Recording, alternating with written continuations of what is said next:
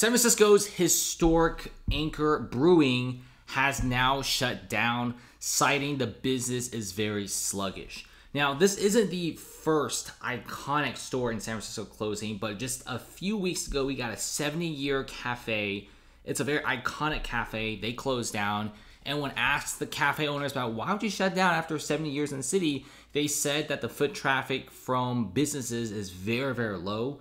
Also, that tourism was basically non-existent.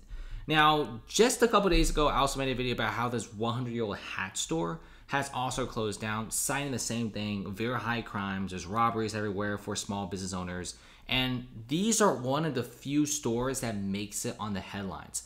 A lot of the other smaller mom and pop stores, souvenir stores, stores that cater towards tourism, and also just small coffee shops and small eats, those have shut down quietly, and the media hasn't reported about them.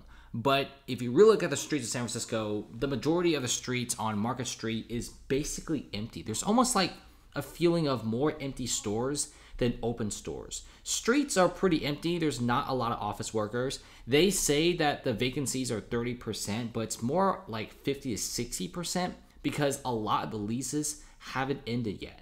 Now, what Anchor Brewing is saying that is it's very sad to shut down, and they pretty much said that cities politics are pretty bad, and this eventually causes a lot of sluggish business. And like I said before, the city doesn't care at all about if they close. The city just sees, I don't even know how the city is thinking.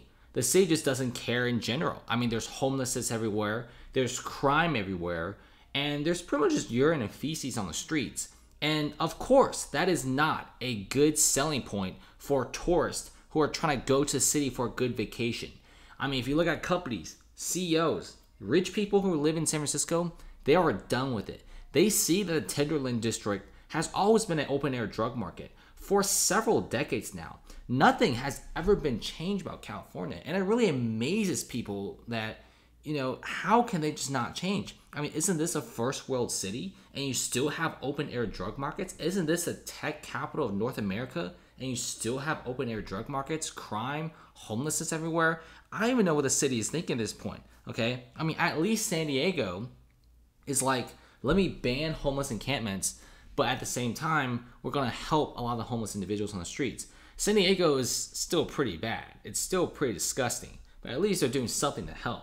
But as these businesses slowly close down, as the iconic ones leave, it's slowly becoming a ghost town, right? I mean, check out this. There's a whole entire section of closures of big retail stores in San Francisco. And you got big name brands. We're not talking about smaller family stores.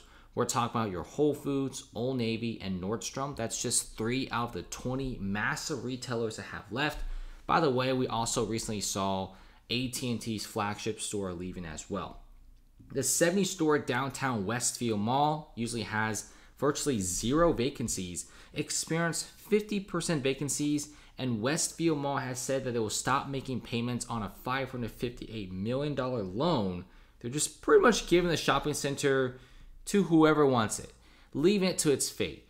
And pretty much all the stores in there are going to be slowly closing as well. I mean, we're not talking about some mall in the very, like, the weird side of San Francisco or the bad side of San Francisco or like a really remote place. I mean, Westfield Mall is in a great spot of San Francisco. It's downtown, okay, and they're closing. Usually these places, people literally bid on the rents to get it.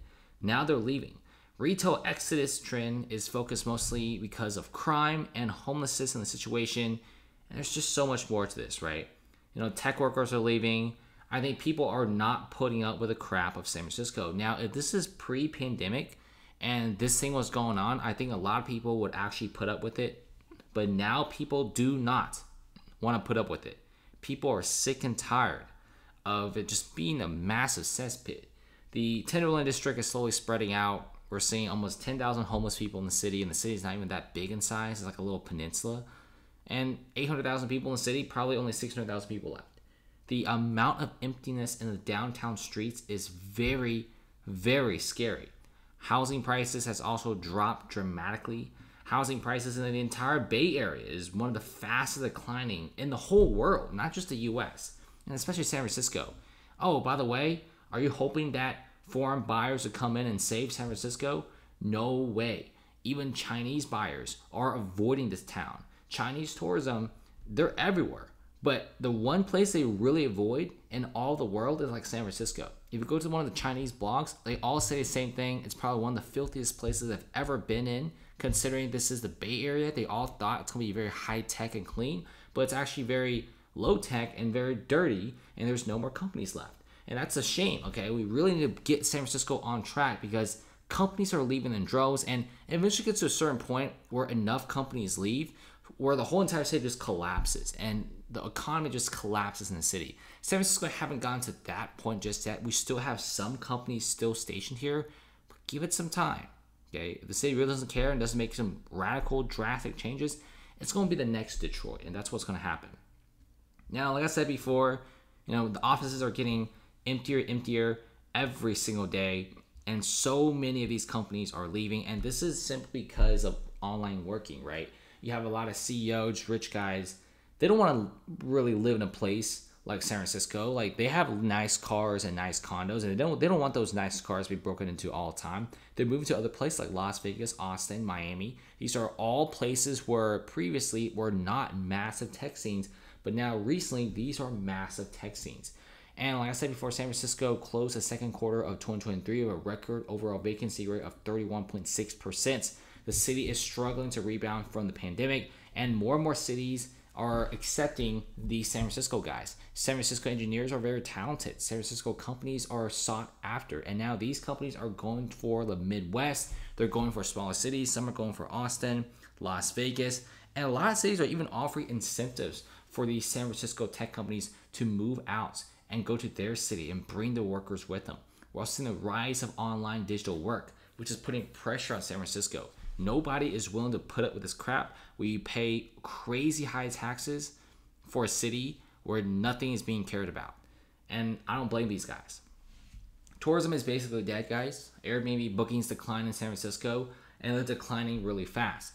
Initially, pre-pandemic, even like back in 2020, 2021, a lot of Airbnb guys said out of 30 nights, they rented out 27 to 28 nights. But now out of every 30 nights, sometimes not a single night gets listed or rented out.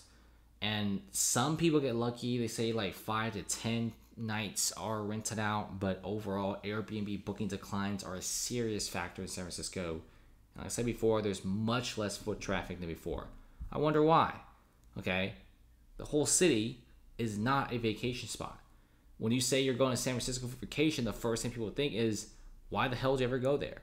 But if you say you're going to Miami, they're like, oh, that's a pretty cool place. If you go to the Panama City, they're like, oh, that's a great place.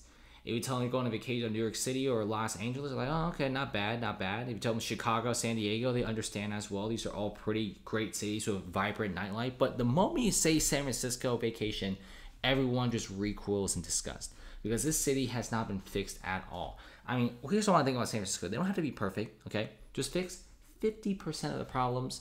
Scale back 50% of the crime. And don't even change the Tenderloin district at this point. Just pretty much, I don't even know. Like, I'm just shocked about how a city can be managed to this point. I mean, I've been to several cities around the world. I've been to the UAE. I've been to Qatar. I've been to even China. I've been to Japan. I've been to Singapore, Australia, and none of these cities have open air drug markets and just homeless people everywhere. Only San Francisco, and it just amazes me. Okay, it really, really amazes me. And I really hope they change because this is one of my favorite cities before the pandemic, and now it's just terrible. I hope they change. See you guys later.